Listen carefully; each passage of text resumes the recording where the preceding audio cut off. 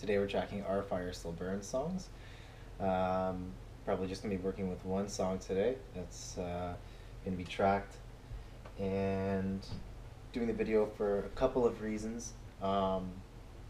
Mostly to highlight some of the utility behind the Alesis DM10 kit, and sort of show some of the flexibility as working as a MIDI controller with Superior Drummer as its sampling application. So I got my computer here. I'm gonna open up my project. I'll be using the Digital Audio Workstation Reaper today with Superior Drummer 2.0. And as you can see here, I've got things started a little bit. So as a first, what the main complaint is about the kit is the native sounds on this actual E-kit, as well as the actual acoustic noise that is made when this E-kit is played versus other E-kits, which are quite quiet. So to get started off, I'll sort of play around the kit here. I'm using a GoPro Hero 2 White Edition, so just your lowest end GoPro you got, and but it's going to pick up the sound quite loudly. It doesn't have a lot of the sound capabilities that the newer GoPros, the better GoPros have. But I'll play around here, and you can sort of hear how loud it is. So we'll start with the kick.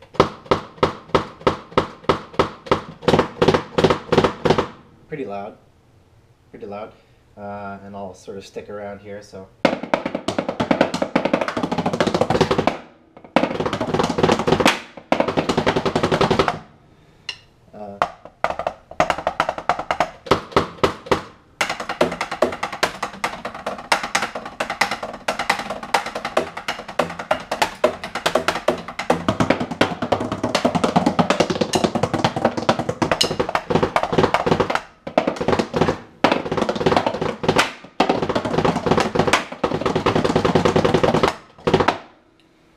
Gives you an idea of how loud it is actually acoustically.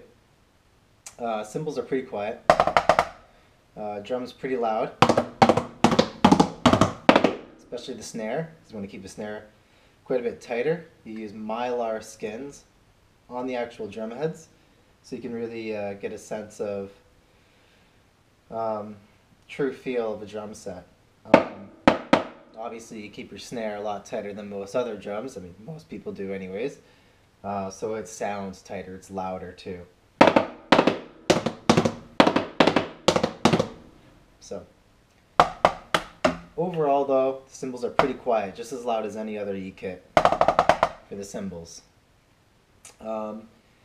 Important to mention that because you use actual skins on this electric drum set, you can actually switch out the skins that are on the set and go with a set of mesh skins.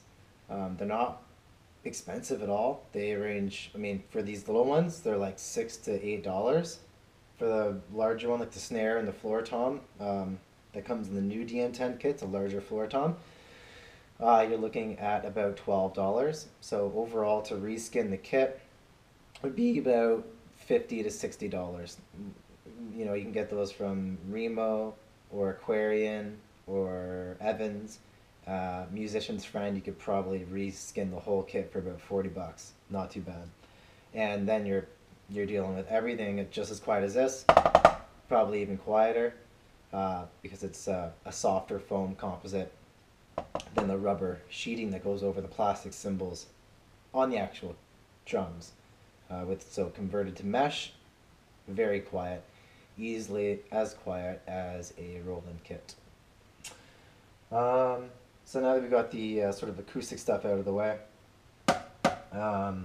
we'll move on to the sounds that you can get out of it. Not sure how much I'm going to do with the actual native sounds of the drum set, just because like they're good. I guess I will add some of that on maybe later when I make the decision to, or maybe I'll make a separate video for that. But right now we're going to be working with mostly, I'll patch in sound from the computer and we'll see how it sounds with Superior Drummer. So I'll start doing some tracking. I use my, probably the cheapest in-ear monitors you can get, but amazing for what they do.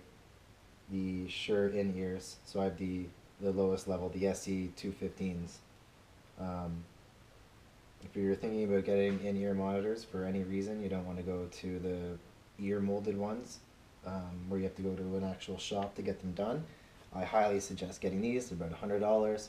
Sound quality is excellent, maybe more for the drummers out there than anyone else, for the frequency range that they deliver. But like they're not really geared for mixing or anything like that. They're not a true representation of sound. They've got a lot of low boost, but they sound absolutely incredible. Very, very good headphones.